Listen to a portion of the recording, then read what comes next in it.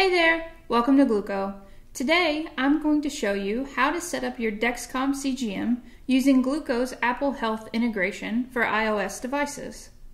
In order to connect your Dexcom CGM to the Glooko app using Apple Health, you will need an iOS device running iOS 8 or later with the Glooko app, the Apple Health app, and the Dexcom Share 2 app installed.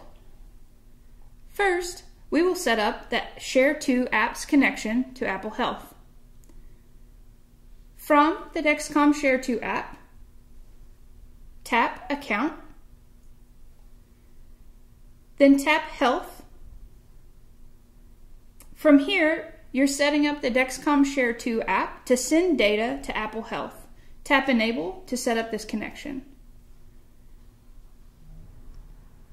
Apple Health's Access will ask you what categories you'd like to send. From Dexcom, we want to allow blood glucose by turning the toggle switch on. Now tap Allow. That's it. The connection to Dexcom Share 2 and Apple Health is complete.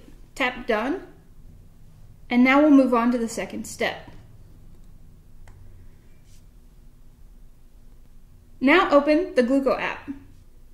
From the home screen, tap Start Syncing Your Device. You will notice our list of supported diabetes devices. Scroll down until you see Dexcom. Tap on the CGM model that you'd like to sync. From the integration screen, tap Continue. This will open up the Apple Health Access screen.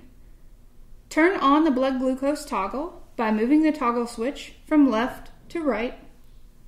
You'll know you've done this correctly when the toggle turns green. To finish, tap Allow. Great!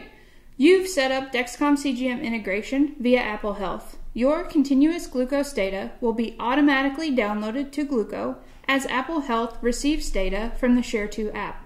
Happy syncing!